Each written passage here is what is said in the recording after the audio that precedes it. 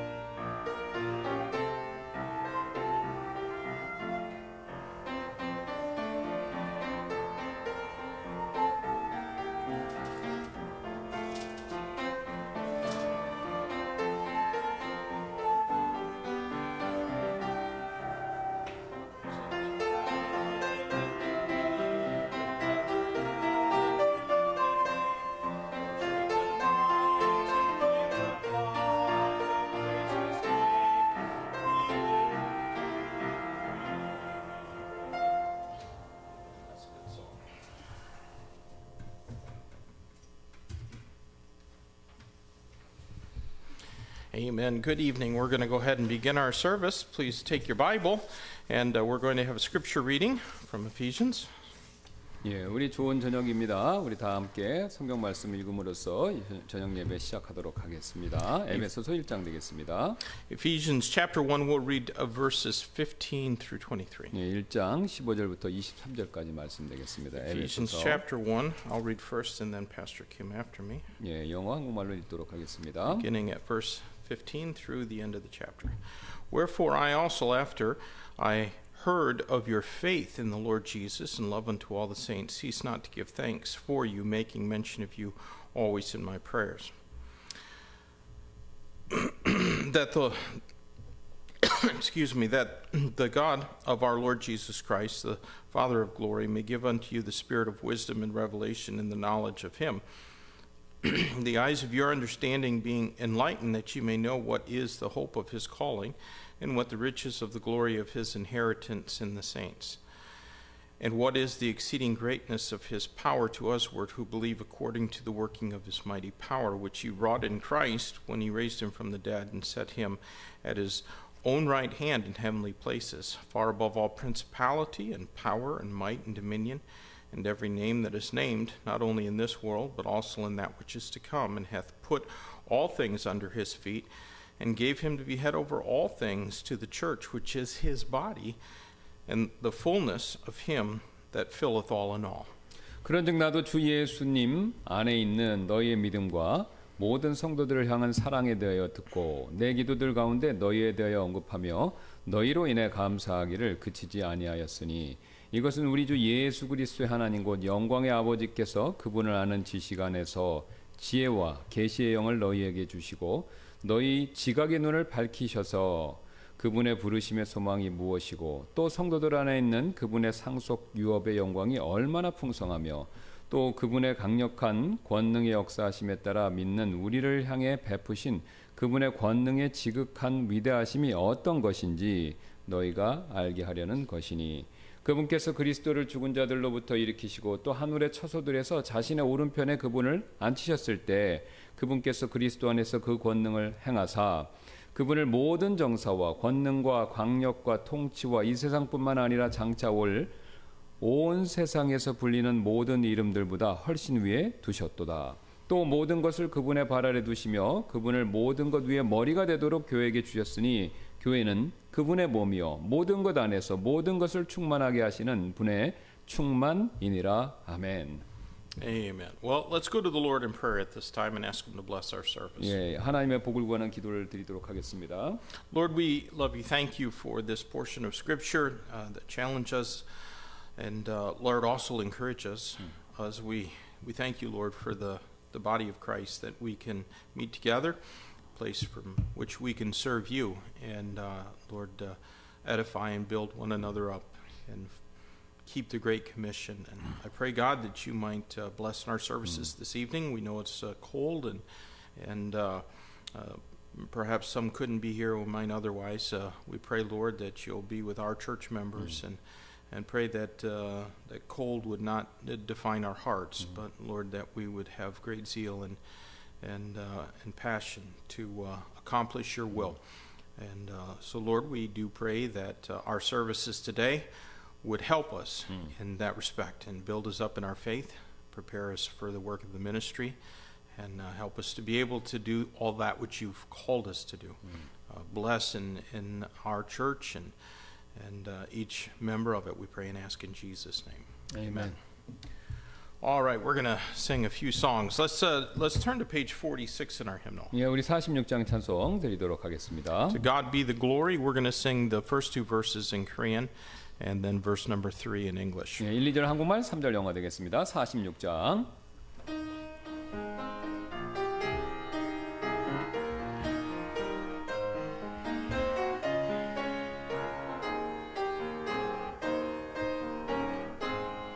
그 신 이를 이루신 하나님께 다 영광과 존귀를 늘 돌리세 독생자를 주셔서 구하시니 다 들어갈 생명길 열렸도다 주 찬양 큰 소리로 주 찬양 기쁨으로 찬양 아들 예수 통하여 위대한 일 행하셨네 영광을 아버지께 보혈 흘려 그 백성 사셨으니 주 믿는 자 누구나 속량받네 주 사랑이 널 용서하시리니 이 완전한 대 속에 참여하라 주 찬양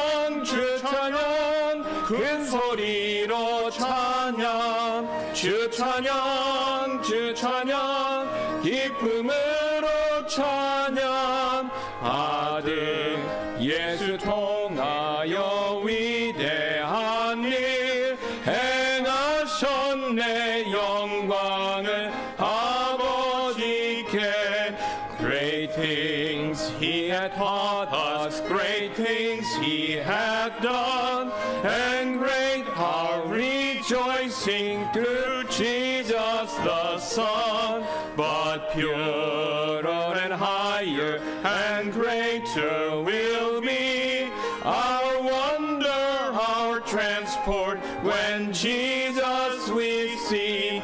Praise the Lord, let the earth hear his voice. Praise the Lord, let the people rejoice. All come to the Father through Jesus the Son and give him the glory. Great things he hath done. Amen. Well, turn ahead to page 83. 예, 83장 되겠습니다. 83, Angels we have heard on high. We're going to sing verses 1 and 2 in Korean, 3 and 4 in English. 예, 1, 2절 한국말, 3, 4절 영어 되겠습니다. 83장.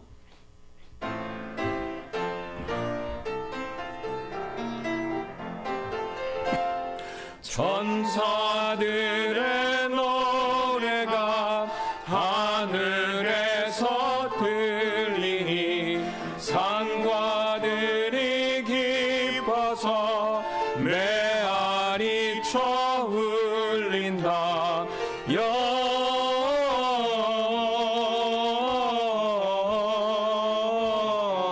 영광을 높이 계신 주께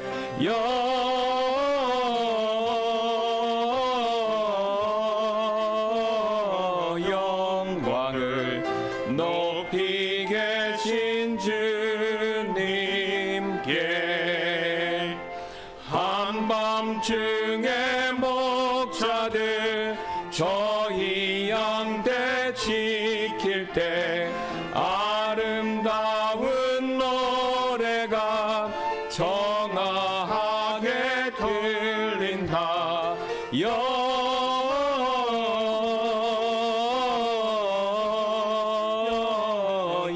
영광을 높이 계신 주께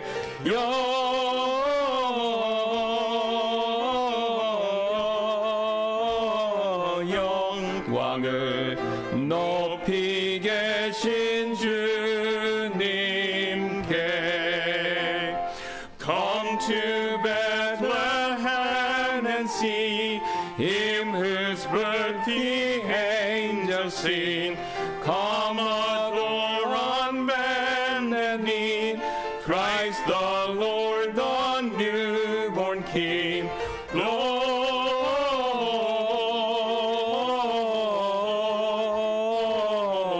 Gloria in excelsis Deo.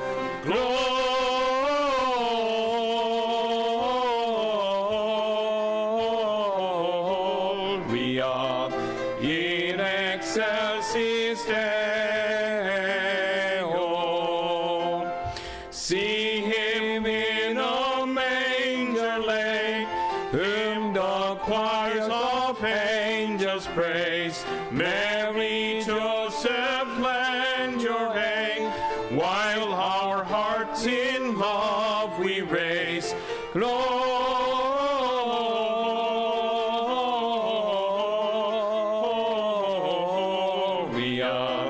in excelsis Deo Gloria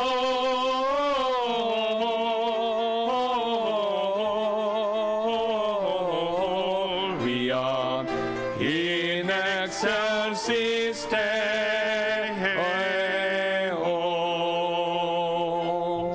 Amen. Well, set your hymnals aside. Take out your prayer list. 예, 우리 찬송가 옆에 두시고 기도 제목 연기 봐주시면 감사하겠습니다. Amen.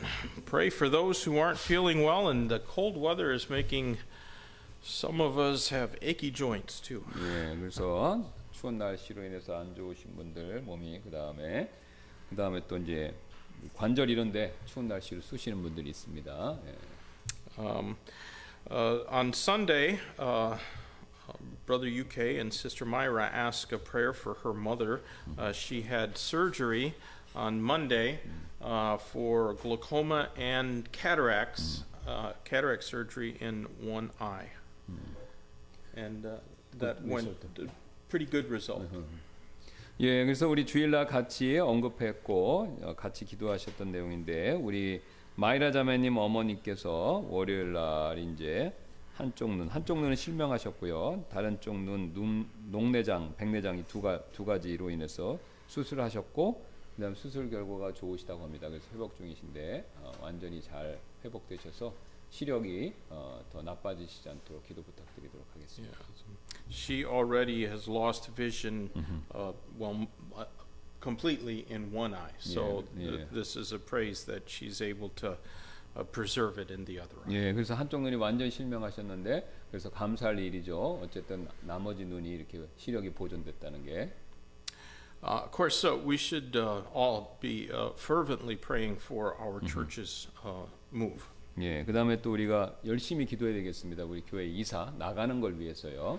It would really be helpful if some other church were to come in here and take this place soon. But the Lord knows the need, and we just need to be diligent in praying, fervent in praying for that need. 예, 그래서 우리가 다른 교회가 여기에 오면 우리에게 굉장히 도움이 되는데요. 어쨌든 주님만이 아시죠. 그런 일이 일어날 수 있을지 없을지에 대해서. 그래서 우리가 할 수 있는 것은 굉장히 열심히 최선을 다해서 그것을 위해서 기도하는 일이 되겠습니다. Pray for Brother Joe Lemon. He had his car died.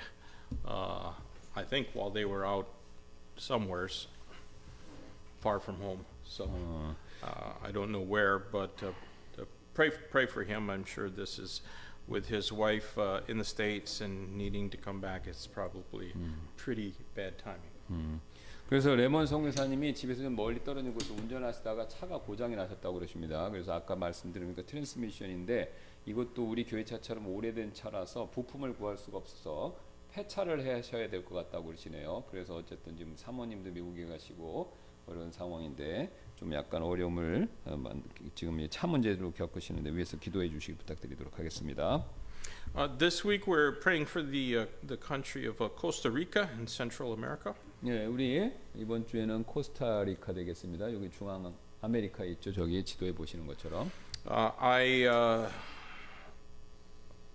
think I knew some folks who were missionaries in Costa Rica at one time, but they're no longer there. So, but I imagine that is possible for missionaries to be able to go to Costa Rica. So let's pray for that place, that God would raise up more missionaries and pastors and soul winners. 예, 그래서 아시는 분이 선교사님 거기에 한 번 계신 적이 있으셨는데 그래서 기도를 계속 해야 되겠습니다. 더 많은 선교사님, 목사님들 또 이렇게 복음을 전하시는 분들이 그곳에서 또 이 사역하실 수 있도록.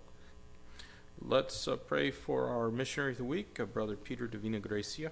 예, 또 우리 필리핀에서 선교하고 계신 피터 디비니 그레시아 우리 형제님 위해서 기도 부탁드리고요. Pray for him and his son Timothy. 네, 그 사모님 돌아가셨죠. 심장 문제로. 그래서 아드님만 계신데 티모티 위해서 기도 부탁드리겠습니다. Our college student is Brother Yongsan. I imagine he's home and tired. 네, 그래서 우리 대학생 현서울 청년인데 집에 이제 있고 아마 피곤한 것 같습니다. 좀 아까 말씀드려보니까 피곤해서 잔다고 그러는데 예. It's a long flight, long travel from Pensacola to here. 예, 그래서 펜사콜라부터 여기까지 오면 긴 여행이죠. 시간 많이 걸리고 비행기 시간도 길고. Especially if you have to go through Dallas. So, our church worker is Brenda Salmon. 예, 우리 또 브렌다 사모님입니다. 교회 봉사. And this week we're praying for the Seoul First Baptist Church and Pastor David Yongsan.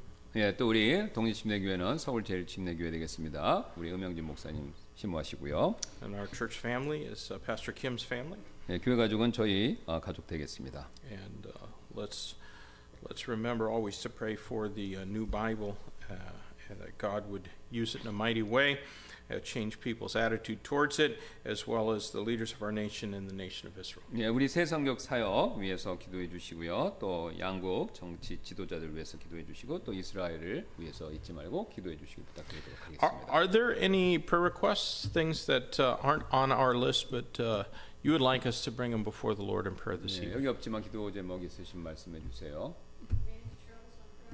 Okay, so yes, if you would pray for our daughter Amanda on Friday, her Saturday morning, her Friday evening, she'll be traveling from Rochester, Minnesota to Indianapolis. That's about 8 or 9 hours of driving if she drives straight through, which is what she plans on doing. So she'll get there well after midnight.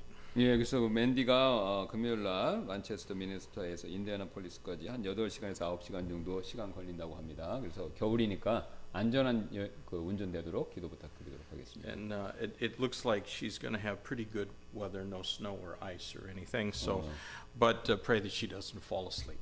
예, 그래서 이제 예상컨대 눈 오거나 뭐 얼음 같이 아니면 그러니까 날씨는 따뜻해서 좋을 것 같은데 졸지 않도록 졸음 운전하지 않도록 예, 좀 기도 부탁드리도록 하겠습니다. 안전하게 운전하도록.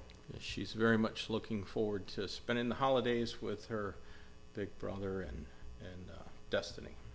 예, 그래서 이제 오빠 우리 라비하고 그다음에 올케 데스티니하고 크리스마스 할리데이를 같이 보내려고 그러는데 예, 잘 갔다 오도록 기도 부탁드리도록 하겠습니다. Any other prayer requests? 예, 우리 기도 제목 있으면 말씀해 주세요. All right, then Pastor Kim, if you'll begin us in prayer, I'll pray after you. 예, 제가 기도하고 또 목사님이 기도하시도록 하겠습니다. 감사합니다. 하나님 추운 날씨 가운데서 저희들 건강 지켜 주셔서 또 이렇게 같이 모여서 찬송드리고 또 우리의 필요한 모든 것들을 예수 그리스도의 크신 이름에 힘입어 하나님의 은혜의 왕자 앞으로 나가서 담대하게 우리가 우리의 모든 필요한 것들을 아뢰 수 있는 기도의 특권 시간 또 허락해 주셔서 다시 한번 감사를 드립니다. 주님, 우리가 여러 가지 문제로 주님 앞에 이 시간 아뢰기를 원하오니 주님께서 우리에게 또 한번 은혜와 궁유를 베풀어 주셔서 우리의 필요한 것들을 채워주시고 또 우리가 그것을 통해서 하나님은 살아계시고 또 주권자이시고 어려운 일이 없으시고 또 자신의 영광을 위해서 우리가 겸손하게 간구한다면 우리의 기도를 들어주시는 분이시다라는 것을 더 많이 체험하고 경험할 수 있는 시간이 되도록 하나님께서 들어주시고 역사하여 주옵소서. 가장 먼저 우리 또 환절기 날씨 추운 관계로 몸이 안 좋으신 분들이 있습니다. 하나님께서 건강복도 허락해 주시고 또 우리 외국에서 공부하고 또 이제 다시 한국으로 돌아온 우리 청년도 있습니다. 하나님 도와주셔서 건강 잃지 않도록 또 이 시차로 인해서 힘들 텐데 또 원기를 또 곧바로 회복될 수 있게 하나님께서 또 건강의 복을 은혜를 또 풍성하게 내려 주옵소서. 또 우리 맨디 자매가 금요일 날 또 오빠 집에 멀리 장거리 운전을 하려고 하는데 크리스마스를 또 가족과 함께 보내기 위해서 또 안전한 여행 운전되도록 하나님께서 함께 해주시고 또 레몬 선교사님이 집에서 멀리 어느 곳에 가시다가 또 차가 오래된 차라 이제 또 고장이 나서 지금 곤욕스러운 상황 가운데 계신데 하나님께서 또 도와주시고 또 먼저 사고가 없도록 해주셔서 감사드리는데 또 여러 가지 하나님의 돕는 손길을 통해서 또 이 자동차 문제가 또 해결될 수 있도록 주님께서 도와주옵소서. 또 우리 미국에 계신 사모님도 속히 돌아오셔야 되는데 또 비행기도 편도 잘 알아봐서 적절한 때 적절한 가격으로 또 잘 이렇게 그 티켓을 구입해서 또 돌아올 수 있도록 하나님께서 또 함께하여 주옵소서. 또 그 외에도 우리 가장 중요한 게 있습니다. 주님, 이곳에 이제 저 새로운 곳에 여러 가지 우리 성도분들이 힘을 모으고 또 마음을 모으고 기도를 해서 우리가 여러 가지 고치고 공사하고 또 치우고 닦고 할 것들을 많이 했는데 이제 이곳에서 속히 나가야 되겠습니다. 주여 도와주셔서 하나님께서 꼭 알맞은 사람을 될 수 있으면 교회를 보내주셔서 우리가 이곳에서 한 달이라도 아니 단 며칠이라도 하루빨리 이곳을 나가서 새로운 곳에서 새롭게 새 마음으로 또 새로운 이름으로 또 모든 것을 새롭게 시작할 수 있는 기회를 속히 허락해 주시기를 원합니다. 주님께서 꼭 은혜를 베풀어 주셔서 우리가 그 일이 속히 일어날 수 있게 되기를 간청드리며 또 그 외에도 또 마음속에 어려움이 있는 분들이 있습니다. 영적으로 하나님 도와주셔서 그분들의 마음에 위로와 평강을 주시고 또 어렵고 힘들다고 낙담하고 원망하고 뒤로 물러설 것이 아니라 우리가 앞으로 믿음으로 전진하실 수 있도록 주님께서 격려해 주시고 함께하여 주옵소서. 또 우리 디비니 그레시아 형제님이 있습니다. 함께해 주시고 또 우리 아내분을 이루시고 또 혼자 아들과 함께 티모시와 함께 사역에 여전히 신실하게 임하고 있는데 또 위로해 주시고 하나님께서 힘을 주셔서 끝까지 그 믿음의 길을 잘 달려가실 수 있도록 주님께서 은혜를 베풀어 주옵소서. 또 이 시간 이후에 있을 우리 말씀 살피는 시간 로마서 굉장히 중요한 말씀 하나님의 영이 함께해 주셔서 두마 목사님이 또 말씀을 전하고 제가 통역할 때 하나님의 영이 역사하셔서 여기 계신 분들 또 인터넷을 통해 듣는 분들에게 영의 양식이 되도록 주님께서 도와주시기를 원하며 감사드리며 모든 말씀 예수님의 존귀하신 이름으로 기도드렸습니다.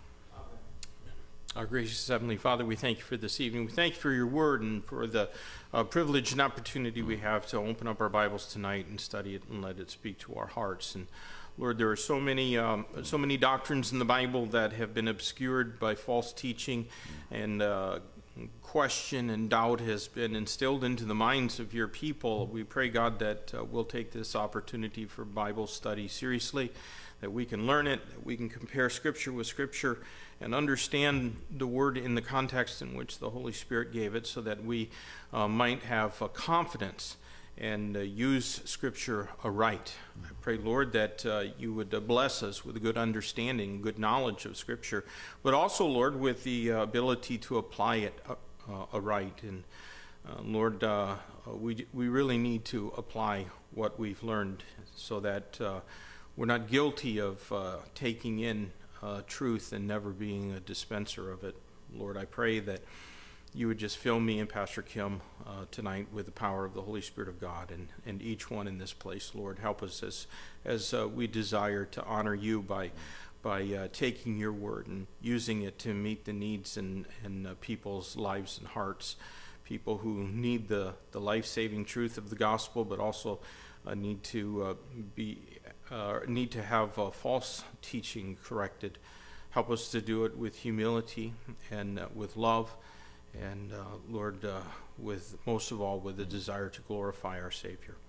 I pray, Lord, that you would be with those in our church who aren't feeling well, and Lord, lift them up even during this cold season.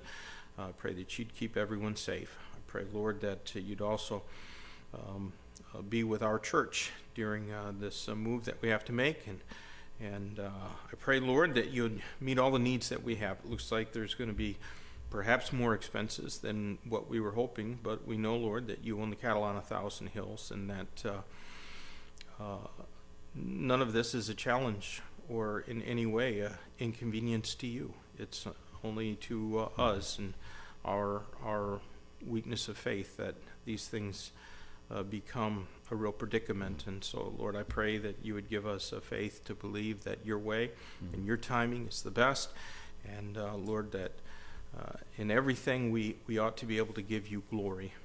And I pray, Lord, that you would just give us that which we need, the peace in our hearts.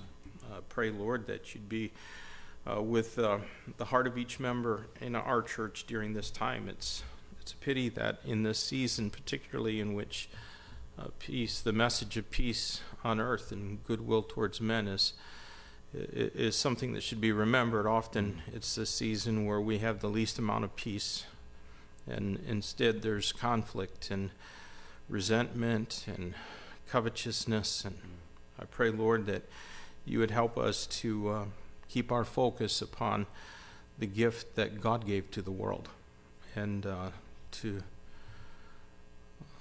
Lord, to consider what we've done with what we've received. And I pray, God, that someday when we stand before you, that we can do it with joy and not with shame. Lord, would you be with our missionaries during this time? Because it is a time when people think of home and family, and missionaries are separated often great distances from that. And so, Lord, would you encourage their hearts and help this time to be a time of blessing for them.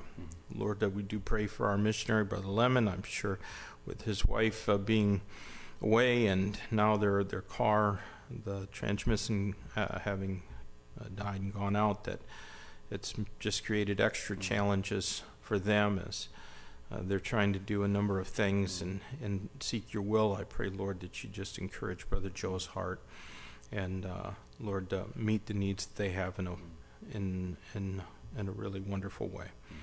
Lord, thank you for the salvation that we have. Thank you, Lord, that Jesus would go to the cross and die for us, even though we, Lord, are so rarely what we ought to be, even as believers.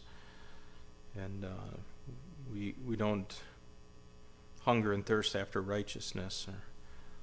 Lord, we're not peacemakers, but instead often troublemakers. And I just ask, Lord, that you might forgive us our sins, and Lord, make us into the image of our Savior. Help us to be the kind of people that God would use to make a difference and a change in this world. Lord, I do pray for the new Bible translation. Lord, I know that even some in our circle have a prejudiced attitude against it, and I'm certain that Satan is the instigator for that attitude. I pray, Lord, that you'd do a work in hearts and help this great work to be received and accepted and used for the honor and glory of our Savior, not for the enrichment or advancement of an individual or a particular ministry. Lord, would you just change people's hearts, and Lord, may you do a mighty work through this. We know that even our Lord Jesus was rejected, and his rejection is what brought about the crucifixion, where he became the sacrifice for our sins. But Lord, help us not to follow in the footsteps of those who crucified our Savior and rejected the living word by rejecting also the written word, and a good translation of it that's not the property of an individual. We pray, Lord, that you might also work in the lives of the men who are elected leaders of our nation. We pray, God, that you'd change their hearts and help them to see their need of a Savior. I pray also, Lord, that you'd be with Israel at this time, and I think that many in Israel maybe their heart is a little bit softer now, and they see a need for a Savior. And Lord, may you do a great work in harvesting souls at this time in Israel. Well, again, Lord, we pray for your blessing upon our Bible study. Help us to learn these things and hide them in our hearts, so that they're not just something that we heard one time and forgot. We pray this in Jesus' name. Amen. All right, we're going to sing one more song, hymn number 196, Near the Cross. 196장입니다. And we'll sing verses 1 and 2 in Korean and verse 3 in English. 1, 2절 한국말, 3절만 영어로 드리겠습니다. 196.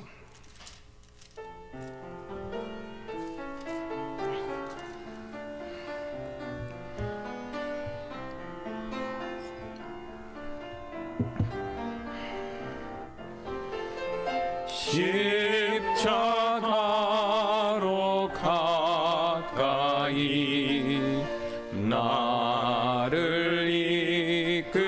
하시고 갈보리의 보혈로 자유케 하시네. 십자가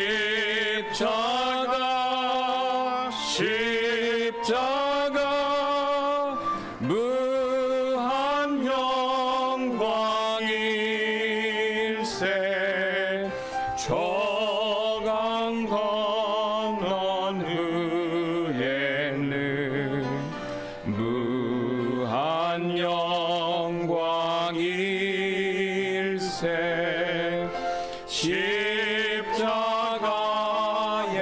가까이 내가 떨고 섰네. 사랑과 긍휼의 빛 내게 비추시네. 십자가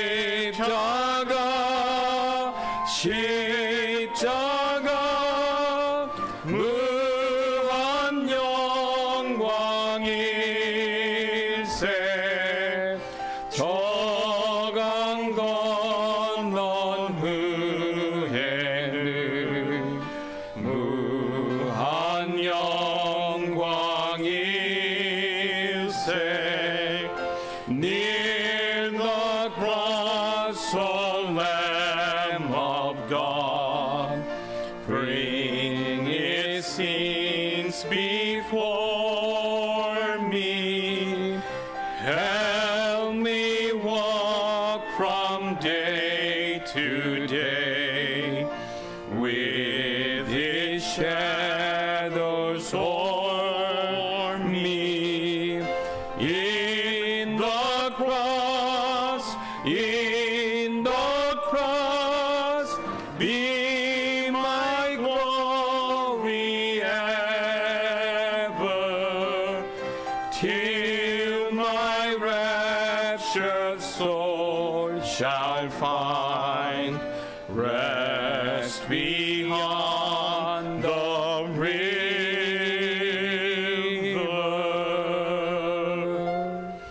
Amen. Well, if you would take your Bibles and turn in the book of Romans. 예, 로마서 말씀 펴주시면 감사하겠습니다. We're going to begin chapter 11. 11장 되겠습니다. 로마서 Romans chapter 11. And we'll tonight look at verses 1 through 10. 10절까지입니다. 1절부터. So I'd like to read these verses first, then Pastor Kim after me. 예, 영어 한국말로 읽겠습니다. I say then, hath God cast away his people? God forbid, for I also am an Israelite of the seed of Abraham, of the tribe of Benjamin. God hath not cast away his people, which he foreknew. Wot ye not what the Scripture saith of Elias, how he maketh intercession to God against Israel, saying, Lord, they have killed thy prophets, and digged down thine altars, and I am left alone, and they seek my life. But what saith the answer of God unto him? I have reserved unto myself 7,000 men who have not bowed the knee to the image of Baal. Even so then, at this present time also, there is a remnant according to the election of grace. And if by grace, then it is no more of works. Otherwise, grace is no more grace. But if it be of works, then it is no more grace. Otherwise, work is no more work. What then? Israel hath not obtained that which he seeketh for, but the election hath obtained it, and the rest were blinded, according as it is written, God hath given them the spirit of slumber, eyes that they should not see, and ears that they should not hear unto this day. And David saith, let their table be made a snare and a trap and a stumbling block and a recompense unto them. Let their eyes be darkened, that they may not see, and bow down their back always. All right, well, right there. 예, 1절부터 10절까지입니다. 제가 또 읽도록 하겠습니다. 그러면 내가 이르되 하나님께서 자신의 백성을 버리셨느냐? 결코 그럴 수 없느니라. 이는 나도 이스라엘 사람이요 아브라함의 씨에 속한 자여 베냐민 지파에 속한 자이기 때문이라. 하나님께서는 자신이 미리 아신 자신의 백성을 버리지 아니하셨느니라. 너희는 성경 기록이 엘리야에 대하여 말하는 것을 알지 못하느냐. 그가 이스라엘을 거슬러 하나님께 중보하여 이르되 주여 그들이 주의 예언자들을 죽였고 주의 제단들을 파서 헐어버렸으며 나만 홀로 남았는데 그들이 내 생명도 찾나이다 하는도다. 그러나 그에게 하신 하나님의 대답이 뭐라 말씀하시느냐. 내가 나를 위하여 바알의 형상에게 무릎을 꿇지 아니한 사람 7,000명을 남겨두었노라 하시느니라. 그런즉 이와 같이 지금 이 시간에도 은혜의 택하심을 따라 남은 자들이 있느니라. 만일 은혜로 된 것이면 그것이 더 이상 행위에서 난 것이 아니니 그렇지 아니하면 은혜가 더 이상 은혜가 아니니라. 그러나 만일 그것이 행위에서 난 것이면 그것이 더 이상 은혜가 아니니 그렇지 아니하면 행위가 더 이상 행위가 아니니라. 그런즉 어떠하냐. 이스라엘은 자기가 구하는 그것을 얻지 못하였으나 오직 택하심을 받은 자들은 그것을 얻었고 그 나머지는 눈멀게 되었느니라. 이것은 기록된 바 하나님께서 그들에게 잠에 취한 영과 보지 못할 눈과 듣지 못할 귀를 주셨도다 함과 같으니라. 또 다윗이 이르되 그들의 밥상이 그들에게 올무와 함정과 걸림돌과 보응이 되게 하시고 그들의 눈은 어두워져서 그들이 보지 못하게 하시며 그들의 등이 항상 굳게 하소서 하느니라. All right, then, we've seen that Paul had shown in chapter 9 that God had elected Israel in the past. 네, 우리가 9장에서 봤죠. 바울이 하나님께서 과거 이스라엘을 택하셨다라는 사실을 보여준 것을요. And that due to their present disobedience and obstinacy, however, as shown in chapter 10, that God is currently rejecting Israel. 근데 현재 이제 그들의 불순종과 완고함 때문에 하나님께서는요, 지금은 그들을 거부하신 상태죠. Now that simply means that God is not now working out His plan for the world through their agency. 네, 지금은 이스라엘을 통해서 세상을 향한 그분의 계획을 이루고 계시지는 않고 있죠. We believe that is what all divine elections are for. 예, 우리는 이것이 이제 하나님의 택하심의 목적 전부다라고 믿는데요. Not about salvation, but about working out God's purposes. 예, 하나님의 목적을 위해서 일하시는 방법을 얘기하는 거지 택함 받았다는 것이 구원을 위한 택함은 아니다라는 거죠. Those divine elections are God's gifts and callings. 예, 그것은 바로 이제 하나님의 신적인 선택, 이것은 하나님의 은사와 부르심, 이것을 얘기한다는 것이죠. And now in Romans 11 we're going to learn that God has not repudiated his people. 예, 그래서 로마서 이제 11장에서는요. 하나님께서는 자신의 백성들과 절연, 그러니까 관계를 끊지 않으셨다. 이것을 본다는 거죠. If you look in our outline, you can see that under Roman numeral 5, God's sovereignty. 예, 여러분 이제 이거 개요 가지고 계시면 로마 숫자 5번에 9장 1절 11장 36절까지 주권 이거 나오죠? And that section of Romans is chapters 9, 10 and 11. 예, 그게 이제 5번이 아까 말씀드렸던 것처럼 9장부터 11장까지를 얘기하죠. And chapter 11 deals with Israel's future redemption. 예, 근데 이제 11장은 특별히 이제 이스라엘의 미래의 구속, 리뎀션, 구속을 다루고 있죠. And we see 5 subpoints under this. A there is the remnant of Israel's rejection. 예, 그래서 우리는 여기서 이제 그 구속 11장에서 5개의 밑에 또 세부 사항을 보는데 첫 번째가 이스라엘 거절과 남은 자들에 대한 내용이 되죠. That's going to be followed by the riches of by Israel's rejection. 예, 그 다음에 이제 그 다음에 11절, 16절이 이스라엘의 거절과 부유함, 요게 내용이 또 따르고요. And then the replacement during Israel's rejection. 예, 그 다음에 이제 17절부터 24절은 이스라엘이 거절한 동안 그들이 어떻게 대체되었는가 그것을 보여주고 대체된 사람들 보여주고요. And then the redemption through Israel's rejection. 예, 그 다음에 또 25절, 32절은요 이스라엘의 거절을 통한 대속 이것을 보여주죠. And finally, the last few verses deal with the renown of Israel's redeemer. 예, 또 이제 마지막 33절, 36절은 이스라엘 대속자의 그 명성 이것을 볼 수가 있죠. So if you read through Romans as we're going through our study on Wednesday evenings, maybe this can help you to see the big picture. 예, 그래서 여러분이 이제 로마서 공부 이걸 가지고 쭉 보시면 로마서의 큰 그림 이것을 보실 수 있을 것이 그 이해하시는 데 도움이 될 겁니다.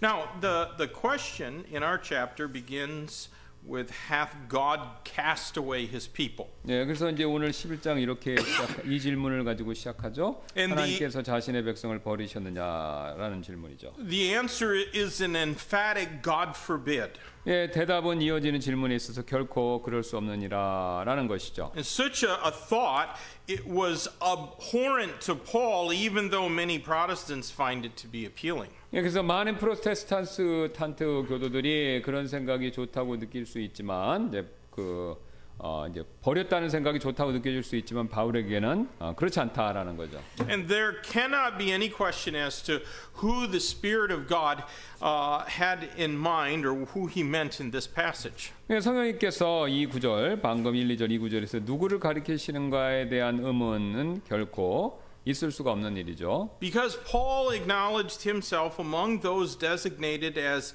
his people. 예, 바울은요 자신이 그분의 백성들 가운데 하나다. 그러니까 자기도 이스라엘 사람이다. 이것을 시인했기 때문에 그렇다는 것이죠. And notice that he didn't give his salvation credentials. He gave his Jewish credentials. 예, 그래서 이제 뭐냐면은 자신의 구원에 대한 시인 이것을 얘기한 게 아니라 지금 뭐냐면 이스라엘 백성에 속한 사람이다라는 그거를 지금 얘기한다는 것이죠. His Jewish credentials being an Israelite of the seed of Abraham of the tribe of Benjamin. 그래서 그의 유대인으로서 자질 이게 뭐냐면요. 이스라엘 사람이고 아브라함 씨에 속한 자요. 베냐민 지파에 속한 자다. 이렇게 얘기하기 때문이라는 거죠. Now if his people meant New Testament believers, and yes we are his people, but that's not the people that Paul was talking about here. He would have told us when he got saved and that he was called to be an apostle. But he tells us about his Jewishness. 예, 그래서 이제 여기서 그의 백성이라고 얘기했었을 때는 이제 우리 전체를 가리키는 것이 아니라 자신의 민족적인 동포, 유대인들을 얘기한다라는 겁니다.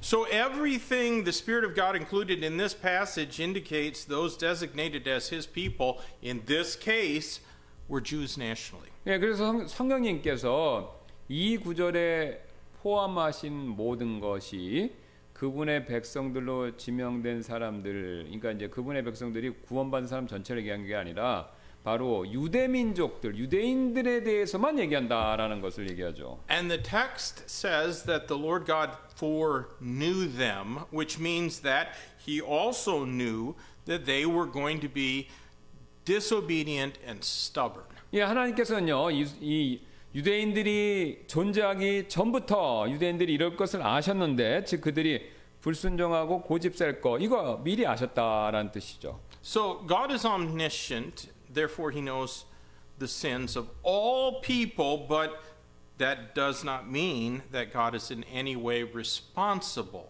for the sins of people. 예, 하나님께서 전제하시기 때문에 모든 사람들의 그 지을 죄 이것을 미리 아셨지만 그렇다고 해서 하나님께서 그들이 지은 죄에 대해서 책임이 있으시다. 그 뜻은 아니다라는 거죠. Now God has not decreed sin. That's what James 1:13 tells 예, us. 하나님께서는 죄를 지으라고 명령하시지 않죠. 그게 바로 이제 야고보서 1장 13절에서 얘기하는 내용이죠.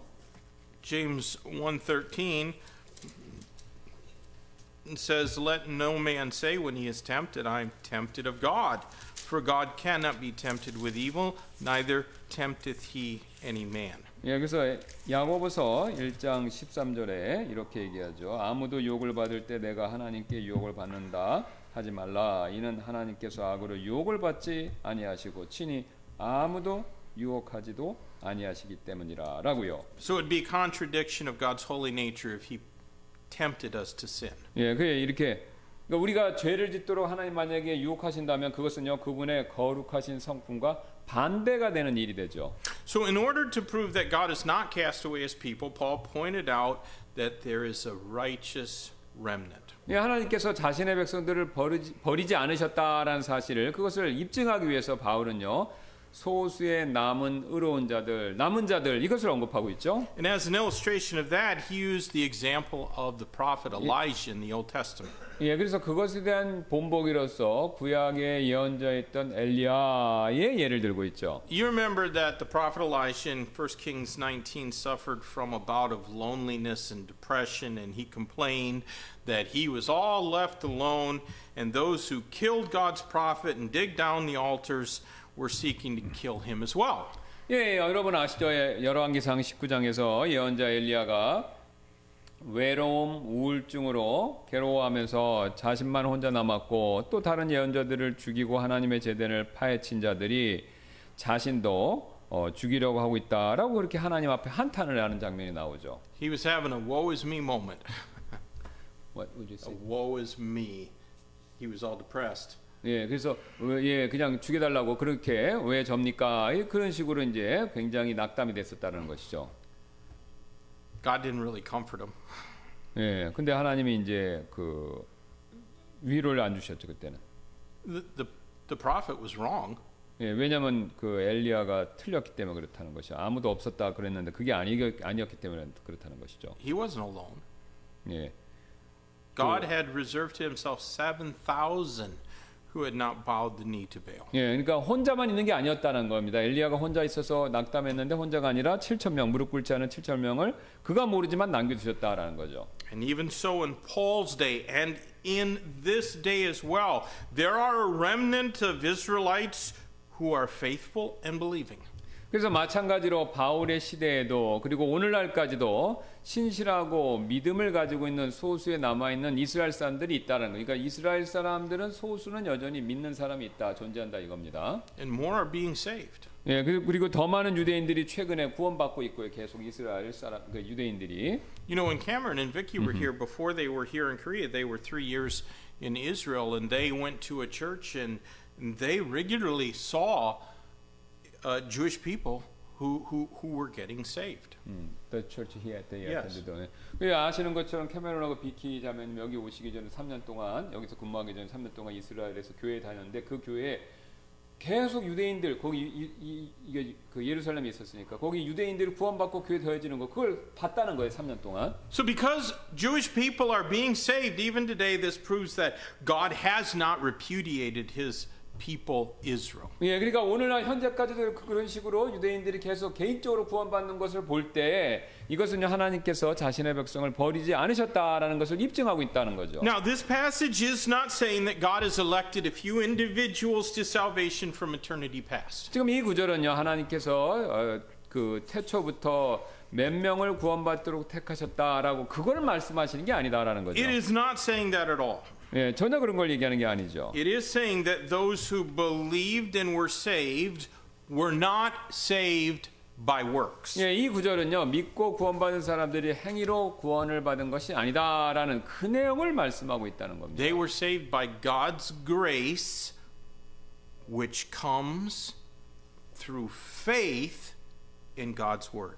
예, 그들은요, 그러니까 구원받은 유대인들은 하나님의 말씀에 대한 믿음을 통해서 오는 하나님의 은혜로 구원받은 거죠. And that saving faith is not limited to a small select group. 예, 그래서 그 믿음이라는 것은요, 택함받은 특정 집단에만 국한된 것이 아니다라는 거죠. Anyone can believe. Not all will, but anyone can. 예, 그러니까 궁극적으로 결론적으로 말씀, 모든 사람이 다 예수님 믿는 건 아니지만 원칙적으로 모든 사람이 믿을 수는 있다라는 거예요. 근데 자기들이 거절해서 안 믿는 거죠. You know, the very reason the majority of Jews were not saved is because they had rejected God's word, else they would have believed in Christ Jesus. 예, 그래서 대다수의 유대인들이 구원을 받지 않은 이유는요, 하나님의 말씀을 자신들이 스스로 거부했기 때문인데, 그 말씀을 그들이 믿었다면 그들도 그리스도 예수님을 믿고 구원받았겠죠. Their faith was in their own works, particularly in their ability to keep the law. 예, 그들의 믿음은 자신의 행위, 특히 율법을 지키는 자신의 그 능력 거기에 두었다라는 거죠. But of course, they were never able to keep the law. 뭐 당연히 그들이 이제 율법을 절대로 완벽하게 지켜낼 수는 없죠. They just had one thing going for them. 예, 그 하나도 지키지 못하죠 제대로. They looked better in their failing to keep the law than did the unbelieving Gentiles who had no law. 예, 그래서 그들은요 율법을 지키지 못함으로써 믿지 않는 이방인들보다 더 낫게 보이기만 했었을 뿐이다라는 것이죠. You know, if you compared the Jew who has the 10 commandments and goes around trying to keep them to somebody who's worshiping idols, they look pretty good compared to the idolaters. 그러니까 유대인들 십계명 가지고 그걸 지키는 사람들이 우상 숭배하는 이교도 그 사람들 봤을 때는 그 사람과 비교했을 땐 굉장히 유대인들이 신앙생활 잘하는 것처럼 보이지 않습니까? But the only righteousness that they had was self-righteousness, which is nothing at all like the righteousness of Christ. 예, 근데 그들의 의, 뭐 율법을 지킨다고 얘기하는 그들의 의는요, 오직 자기 행위에서 나온 자기 의일 뿐이고요. 이것은 그들의 의는요, 그리스도의 의와는 전혀 차원이 다른, 그러니까 이제 예수님의 의와는 비교가 안 되는 의다라는 것이죠. Now there is great comfort in these words. 그래서 이 말씀 가운데 이제 큰 위로가 담겨 있습니다. Because even though one might come from a family that has for generations been an opponent of Christ Jesus, which is true of virtually all Jews, there is still hope. 누군가 몇 세대 동안에 그리스도 예수님을 반대하던 그런 가문, 가족, 민족 출신이라고 하더라도 구원받을 수 있는 희망이 있다라는 겁니다. 그러니까 계속 그 집안 사람들이 반대해도 그 가운데 구원받을 수 있는 사람들이 있다 이거죠. The gospel is given to all and it's open to all. 예, 그래서 복음은 모두에게 주어졌고 모두에게 또 구원받을 수 있는 기회가 열려져 있다라는 거죠. And all could be saved if they would exercise faith in God's word. 예, 그래서 하나님의 말씀에 대한 믿음을 자신들이 실행하기만 한다면 원칙적으로 모두가 구원받을 수 있다라는 거죠. But consider this. 이걸 한번 생각해 보세요. I have never yet met a Calvinist that didn't believe that their children were among the elect whom God had predestined to be saved. 예, 저는요. 자기 자녀들이 하나님께서 구원받도록 미리 정해놓으신 택함받은 사람들 가운데 하나라고 믿지 않는 칼빈주의자는 본 적이 없다라는 거죠. 그러니까 자기 자녀들은 다 택함받았다 이렇게 생각한다는 거죠. No matter how bad they were. 근데 뭐 애들이 나빠도 그러니까 말 안 듣고 그래도 그래도 우리 애들은 다 택함받았을 거야. 그렇게 생각한다 이겁니다. I went to high school and 95% of the people in my high school were Calvinists. 95%. 예, 제가 고등학교 다녔을 때 그 학생들의 95%가 캘비니스트였습니다. 학생들. They were all drunks. 근데 전부 다 술을 먹었어요. 예. But they believed that their kids were elect of God.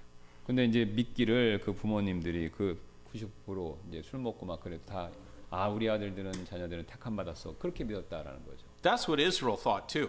근데 이스라엘 이런 방식으로 그들도 생각했다라는 거죠. Israel reckoned their genealogy to be their ticket to heaven, and they used their faithfulness in keeping the law as evidence of their perseverance. 예, 이스라엘 사람들은요 자신의 그 족보가 천국에 갈 수 있게 만들어주는 표다 이렇게 여겼고요.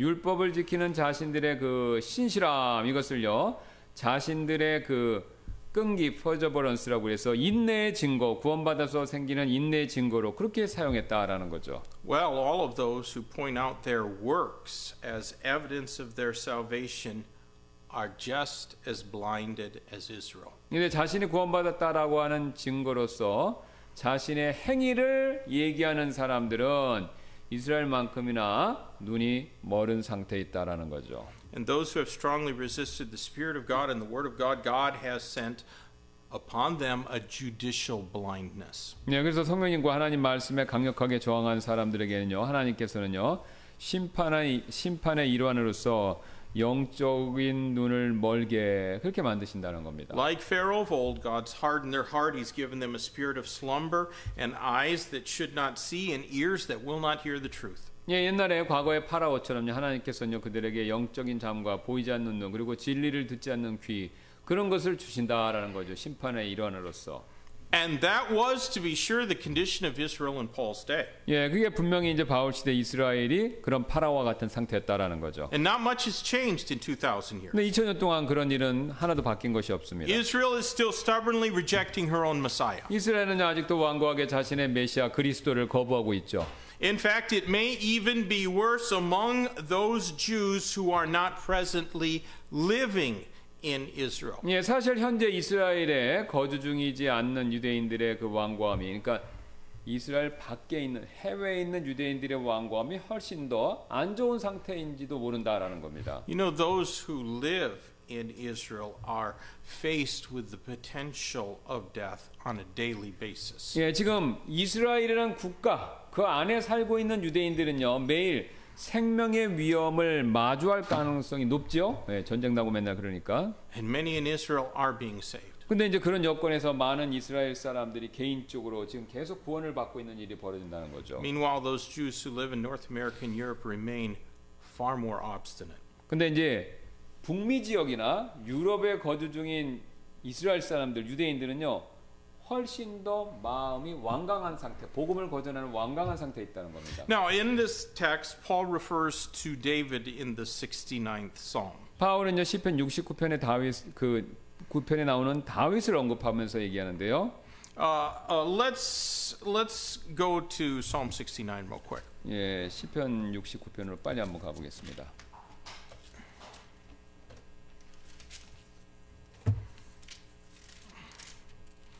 And verses 22 and 23. 22절 23절입니다. Let their table become a snare before them, and that which should have been for their welfare, let it become a trap. Let their eyes be darkened, that they see not, and make their loins continually to shake. 그들의 상이 그들 앞에 올무가 되게 하시고 그들의 행복이 되었어야 했을 것이 함정이 되게 하소서. 그들의 눈이 어두워져서 그들이 보지 못하게 하시고 그들의 허리가 계속해서 흔들리게 하소서. Now, while this 69th psalm is undoubtedly a messianic psalm, it is also an imprecation, which is a prayer for vengeance. 예, 이 69편 시편은요 의심의 여지 없이 메시아에 관한 그 메시아에 대한 내용을 얘기하는 시편이지만요 이 시편은 또한 이 보복을 요청하는 기도의 시편이기도 하다라는 거죠. We're not supposed to pray in an imprecatory fashion. We're supposed to pray that God would bless our enemies. 예, 그래서 우리는요 원수를 저주를 퍼부어달라고 그렇게 기도하도록 우리가 그렇게 정해진 게 아니라 하나님이 그렇게 하라고 한 게 아니라 원수를 오히려 원수에게 축복을 내려주라고 그렇게 기도하라고 우리는 하나님이 정해놓으셨죠. But back then, David's enemies, foreshadowing what Christ would experience in his rejection, they gave David gall and vinegar for his meat and drink. Now, whether that happened physically or literally or figuratively, I don't know that we can say for certain. 예, 그래서 다윗의 원수들은요 그리스도께서 장차 겪으실 일을 나타내면서 다윗에게 음식과 음료로 쓸개와 식초를 주었는데요. 문자 그대로 그것을 뭐 다윗에게 준 건지 안 주었는지 그건 비운지 그건 확실치는 않습니다만. And David therefore prayed that God would let their table become a snare before them. 그래서 다윗은 하나님께서 그들의 식탁이 그들 앞에서 올무가 되게 해달라고 그렇게 기도했다는 것이죠. That which should have been a source of blessing and satisfaction was he wanted it to become a trap. 그래서 축복과 또 만족의 원천이 되어야 할 그 식탁의 음식들이 그것이 오히려 덫이 될 것이다라는 거죠. 그들에게. And David further prayed that their eyes would go blind and that God's indignation would be poured out upon them. 예, 그다음에 또 다윗은 그들의 눈이 멀고 또 그들 위에 하나님께서 진노를 퍼부어 주시도록 그런 기도를 했다는 거죠. 여기서. Now David of course was a type of Christ in his suffering, but he was not anyone's spiritual savior. 예, 다윗은요 고난을 겪었다는 점에서 그리스도의 모형이 될 수 있을지는 모르지만 그렇다고 그가 누구의 영적 구원자가 될 수 있는 것은 아니죠. David's death could never been sufficient to cleanse anyone of their sin. 예, 다윗의 죽음, 그 죽음은요 그 누구의 죄도 깨끗하게 만들어 주기는 불충분하죠. But as Israel's divinely appointed king, he was a type of Christ as king and sovereign. 예, 하나님께서 그 임명하신 이스라엘의 왕으로서 다윗은 왕이자 주권자이신 그리스도의 모형이 되기도 했습니다. And that's really the significant thing in our consideration here. 그래서 그것이 바로 우리가 살펴봐야 할 정말 중요한 그 모형의 내용이 되는데요. Because of that, those in Israel who were opposed to him, they were opposing God and his purposes. 예, 왜냐하면 그렇게 함으로써 이스라엘에서 다윗을 반대하는 사람은 하나님과 그분의 목적에 반대하고 있는 꼴이 되기 때문에 그렇다는 것이죠. And that's never going to work out very well for the one who's committing that sin. 예, 그래서 그런 죄를 짓고 있는 사람에게는 절대로 그 일이 순탄하게 돌아가지 않게 되겠죠. Now, the 69th Psalm is more than just merely the feelings and words of David. 그래서 시편 69편은요 단순히 다윗의 감정 또 그의 말 그 이상을 말하는데요. It's the inspired word of God. 예, 성령님의 영감을 받은 하나님의 말씀이죠. We don't need to go about praying imprecations upon our enemies because of their persecutions upon us. 예, 우리는요 원수들이 우리를 박해한다고 해서 그 이유 때문에 그 원수들 향한 보복을 청하는 기도를 할 필요는 없습니다. Do you know why we shouldn't do that? 예, 왜 우리가 그렇게 하지 말아야 되는지 아시나요? Because our suffering might be God's will for us. 예, 우리가 받는 고난, 그 원수들 통해서 받는 고난이 우리를 향하는 하나님의 뜻일 수도 있기 때문에 원수에게 보복해달라고 그런 기도를 할 필요가 없다는 것이죠. It was for Paul. 바울의 경우도 그러했습니다. We can and we should pray for our relief and our physical deliverance if we're being persecuted, but not for the blindness of those who persecute us or for evil to be recompensed upon them because of the wrongs that they have done to us. 예, 우리는요 우리가 받는 고통이 줄어들고 또 악으로부터 구출해 주시도록 기도할 수 있고 그렇게 기도해야 되죠. 하지만 우리에게 악을 행하는 그 원수들이 그들이 우리에게 행한 죄 때문에 그들의 눈이 멀게 해달라고 하거나 또 그들에게 악이 임하게 해달라고 우리에게 저지른 잘못을 칼은 칼로 갚아주시도록 그런 기도를 해서는 안 된다는 겁니다. We should pray for our enemies and do good to them that have done us wrong. 예, 우리는요 원수들을 위해서 기도하고 우리에게 잘못을 범한 사람들에게 선으로 갚아야 된다는 것이죠. And we should also pray for Israel. 또 이스라엘을 그런 면에서 이스라엘 위해서 또 기도해야 되고요. We should never support those who seek to harm Jewish people or the nation of Israel. 그래서 유대인이나 이스라엘 국가에 해를 가하려는 사람들을 우리는 지지해서도 안 되고요.